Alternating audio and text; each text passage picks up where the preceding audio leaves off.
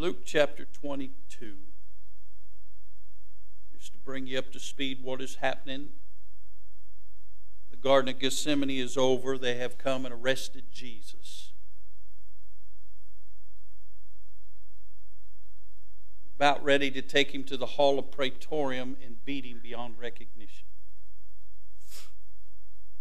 But in verse 54, an event happens that Jesus said would happen.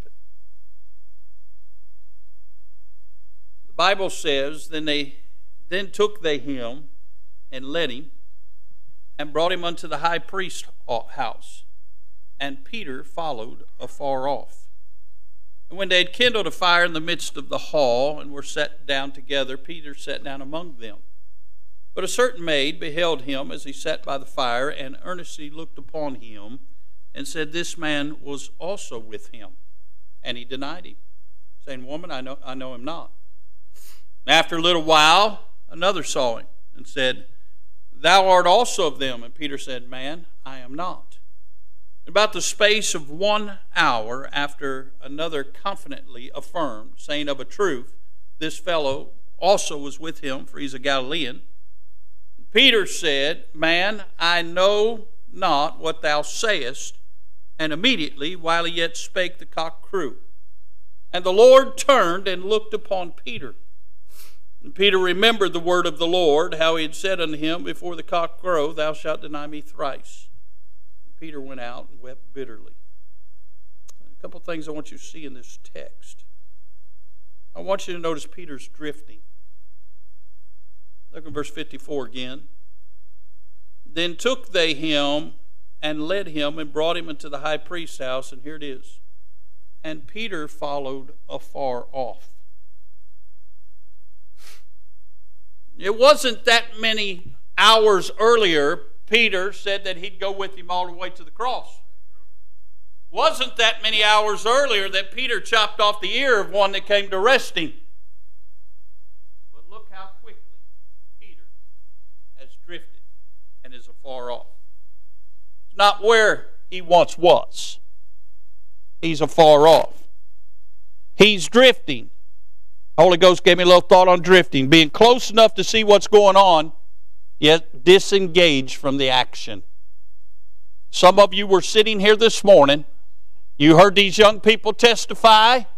You saw young ladies get saved. You saw the choir sing and folks responding. Folks across this building responding, hitting the altar. You were close enough to see the action, but you was just disengaged. You're here, hallelujah, but you've drifted a little bit from the Lord. Can I say something else?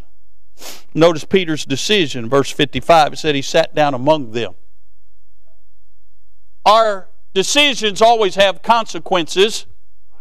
And some of you have been sitting down with a crowd you shouldn't sit with.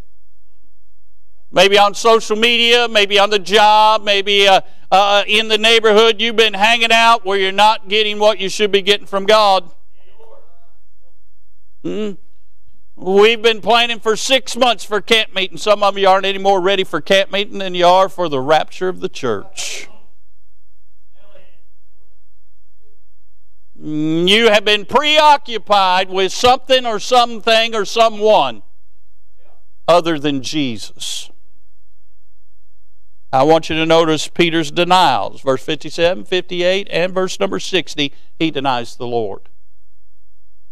The Bible says we're written epistles known and read of all men. I wonder how much our life denies the Lord. I wonder when people are reading our lives, if they see joy unspeakable, full of glory, if they see peace that passes all understanding, if they see an anchor for the soul in time of trouble, or if they see somebody just like everybody else out there, gaping in this confused world with no hope. And then we see Peter deploring. He runs out and weeps bitterly. He's full of grief and guilt. You know, some people can't worship because they're full of grief and guilt. You haven't been what you should be. You come to the house of God, you know you're not what you should be, and you can't worship. You know how to get rid of that? Repent. I was going to preach, what I'd preach is in verse 61. It says, and the Lord turned and looked upon Peter. I was going to preach on disappointing Jesus. I wonder how many of us have disappointed Jesus. Can I firmly stay right here? He's never disappointed me. Been saved since 1974. He has never let me down. He has never been anything less than He said He would be. He's been a friend that sticketh closer than a brother. He's been long-suffering. He's been loving. He's been caring. There's many times that I have let Him down only for Him to reach down and pick me up, dust me off, set me back on this way called straight and be good to me in spite of me. But I have disappointed Him. I wonder, have you disappointed Jesus? Some have disappointed by failing His grace. Every day we live in the grace of God. Every day we come short of it, but it's the difference between coming short of it and failing it. Trampling His blood under our feet. Some disappointed by forgetting His sacrifice. When was the last time you realized what Jesus gave for you to be able to come and worship Him? So many disappointing by foregoing their commitments. Remember when you told the Lord you'd do something for Him? Are you doing it? Or have you disappointed Jesus? Some are disappointed by forsaking His will. Some of you haven't prayed all week. Them kids down there, you didn't even pray for them. Get some help. Preaching revival, you didn't even pray. God bless the revival meeting. Some of you didn't pray for the service before you got here this morning. You just haven't prayed. It's amazing. You can talk to everybody on social media, but you can't talk to God. You've disappointed Him. Some are disappointing, forsaking the Scriptures. It's amazing how much you can read that little thing in your pocket, but you can't open the Word of God. By the way, you can even get an app on your phone, read it on your phone. If you're that attached to it, you can get King James Bible on your phone. You can even let it read to you. Some have forsaken the sanctuary. The sanctuary, the church, is God's government on earth. It is a sacred refuge. It is where we draw strength and help.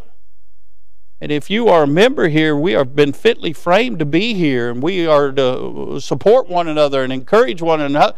But it's real hard to support one another when we're not here. They preach out there in spirit. I can't preach to your spirit. I need your body. Some people, the sanctuary is not important to them. You say, well, preacher, I can watch it on live, but that's not the same. I'm glad for those tools for folks who are providentially hindered, but it's not the same as being here. You wouldn't have experienced all this online because they wasn't filming it. Some have forsaken His will and being a soul winner and telling others about Jesus. That's why He saved us, to be a witness and a light to others. Can I say this? Have you disappointed Jesus by living on your feelings instead of by faith? Just shall live by faith. Have you disappointed Jesus by not being on fire? It's an indictment against us what these kids got. And they're begging us not to quench it. They're begging us to help them stay on fire. Have you disappointed Jesus? Thought about this. Coming to camp meeting. Here's where some of you's mentality is. You got Martha mentality. You're ready to serve, but you don't have Mary mentality. She was ready to worship. You know what Jesus told Martha? Mary chosen the better part. Have you disappointed Jesus?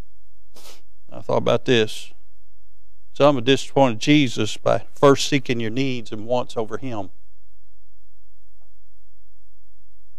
Can I just throw this out there? Let me pick on Brother Jim. He's got thick skin. Jim, Brother Jim, my friend, so thrilled God sent you all back to the promised land. I love you, brother. You know that.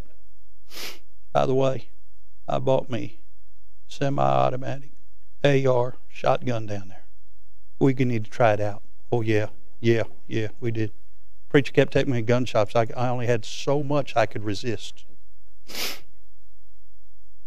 You know what floors me? is how people have no disregard for how Jesus feels. In that they'll schedule things that will hinder them from being in the house of God. Let me help you something. Doctors make appointments on Monday, Tuesday, Thursday, and Friday too. Preacher can't come to church, got a doctor's appointment Wednesday. Well, get it at 8 o'clock. Or get it Thursday. Preacher, I can't come to church Wednesday. I got somebody coming over to the house to look at something. They'll look on Monday, Tuesday, Thursday, and Friday too. Preacher, I can't come to church. I got this going on. Well, we got church going on. You see, you're seeking all your temporal things first. And that's why you couldn't worship when you came in here today. Have you disappointed Jesus? Peter began drifting and ended in disappointment. When we too begin to drift, we'll end up out of the will of God. But here's what happens. Too many times we'll attempt to defend our circumstances rather than get right with God. Peter disappointed Jesus. Have you disappointed Jesus this week? Have you disappointed Jesus this morning? What have you let come before you and Jesus? You hear any roosters crowing?